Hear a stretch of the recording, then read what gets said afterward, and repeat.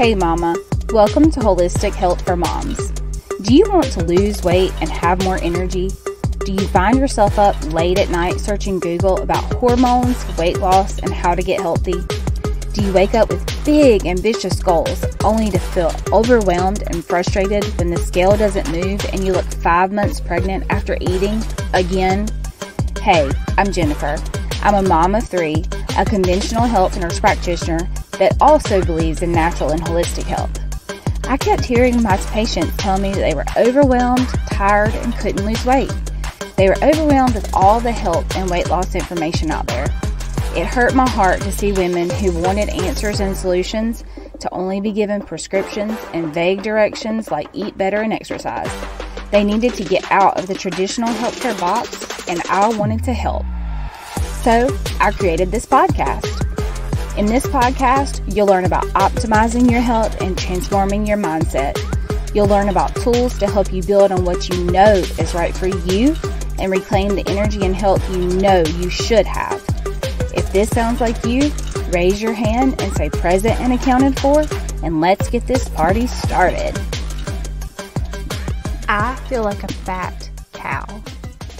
I literally just heard that from a sweet mama today, and it breaks my heart to hear women say stuff like this about themselves. We work so hard to keep our kids mentally and physically healthy, but we beat ourselves up constantly. We try and we fail multiple times to reach that magic number on the scale, but to no avail, it never happens. Or when it does, we don't stay there long, and even if we do get there, we're still not happy. Is this you, friend? Do you beat yourself up mentally while you're trying to keep your family healthy and happy? You feel like it's just not enough. You're not doing enough. Well, I'm so glad you're here to hear today's episode. You're going to be glad you stayed around because you're going to feel better about yourself and have a better outlook after listening to this episode. Hold up real quick. Did you know that I have a meal planning template that will help you get your weekly meals planned in 30 minutes or less with many of the ingredients you already have on hand? So, if not, download your meal planning toolkit at jennifercoble.com/meal planning toolkit. Then you can also get my top 5 grocery hacks and meal prep and pre-cooking tips. So head on over there now to get that. Okay, so I shared with you a story about a mama that was talking very negatively about herself, and it broke my heart, y'all. But I saw myself in her. Like, I catch myself on the daily talking negatively in my head or having thoughts go through my head that do not make my day any better. I honestly avoid looking in the mirror in the morning because I feel like what I'm seeing is gross. Or I have thoughts go through my head like, oh, you need to get a boob job. Or, oh, look at those wrinkles. You need to get some Botox. You're starting to look old. And those thoughts lead to a not so good mood, which in turn can spill over into my morning with my kids and my husband. And this just does not turn out well. Does this happen to you? Well, can I just share a piece of my heart today?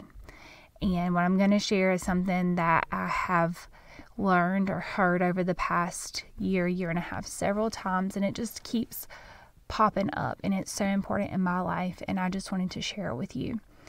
And it starts with 2 Corinthians 10:5, where it says, "We demolish arguments and every pretension that sets itself up against the knowledge of God, and we take captive every thought to make it obedient to Christ." So this is my heart today. When I look in the mirror and say, gross, or ugh, or think about altering my body in some way, I'm looking at God's creation and turning up my nose. I'm telling God that what He created is not good enough. And this verse tells me, and I'm sharing with you, it tells us to take captive every thought and make it obedient to Christ. I was made in the image of God. You were made in the image of God. So by saying gross and ugh, by taking those thoughts and taking them captive, I can change that thought to, wow, look at this body. It is so amazing at what it has done. Like when I look at my stretch marks, or if you look at your stretch marks, if you have them, or that extra skin or that extra little bit that you have around your belly, when I look at it, I just think about the babies God formed in my womb and allowed me to carry for 9 months in birth. And like they're living, breathing miracles. And I thank God for them. I thank God that He allowed my body to sustain these babies. And did I get stretch marks from it? Yeah, I did. I got a lot of them. But instead of dwelling on those negative things, I tried to dwell on the positive that came from them. When I walk or run or work out, I try not to focus on the discomfort and the pain, not true pain, but, just the mental pain that comes with it. And I try to thank God for the ability that He gave me to do these things. I thank God for the time that He's blessed me with to walk or run or work out. And by taking these thoughts captive, we can remind ourselves that we are made in the image of God.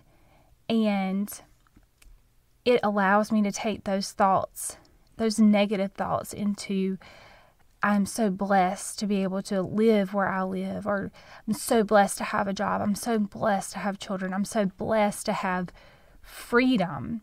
I'm blessed to have a relationship with Christ. And when we change our thoughts, we are definitely more likely to change our behaviors. And our behaviors, many, many times, are what have gotten us into the predicament we're in at the moment, whether it's what we're eating or what we're doing that's leading to a not so great lifestyle. So for me, personally, I struggle with the end of the day when I'm completely exhausted and I just want a ginormous spoonful of melted chocolate chips with some almond butter, and I want to sit in the pantry floor and eat it and feel sorry for myself and chill out. And even though that one thing is not necessarily bad for me, it's not necessarily beneficial for me physically, mentally, or emotionally.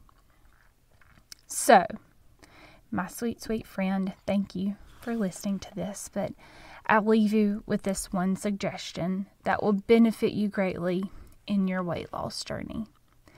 Take your thoughts captive. Make sure your thoughts about weight loss are lining up with God's will for you and your life. When you eat the kale, thank God for creating the kale. Or thank God for, fill in the blank with whatever healthy food that you're taking in or whatever activity you're doing.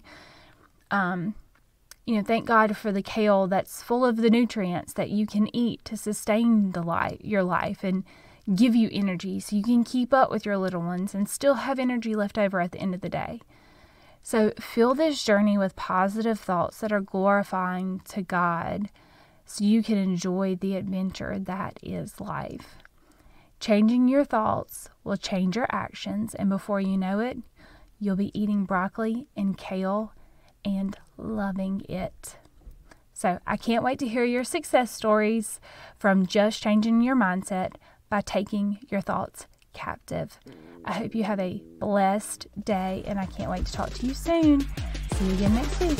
Bye. Okay, Mama, I hope you enjoyed today's episode.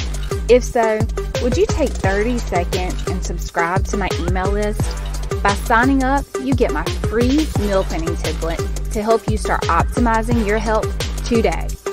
Also, if you could leave me a review, this helps this podcast rate, helps more sisters see it, and it lights me up to know this podcast is helping you.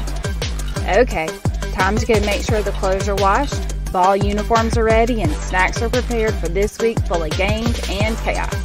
I'll meet you back next week for another episode. Have a great week, sister.